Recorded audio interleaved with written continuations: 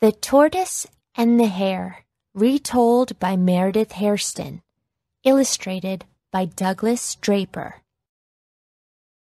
A hare once made fun of a tortoise. "You move so slowly," he said. "My, how you creep along." "Do I?" said the tortoise. "Try a race with me, and I guarantee I'll win." "Excellent! I am up for the challenge. Who should we ask to mark off the boundaries and see that the race is fair?" "Let's ask the fox," said the tortoise. The fox was very wise and fair. He showed them where to start and how far they should run. The tortoise started at once and jogged straight on.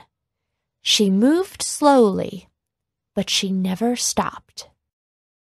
The hare leaped forward swiftly for a few minutes until he had left the tortoise far behind. He knew he would reach the finish line very quickly, so he laid down by the road under a shady tree and took a nap. When he finally woke up, he remembered the race.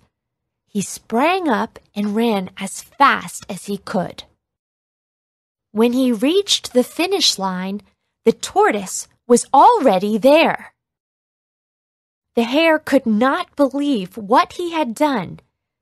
The very wise and fair fox looked at the hare and said, "Slow and steady wins the race."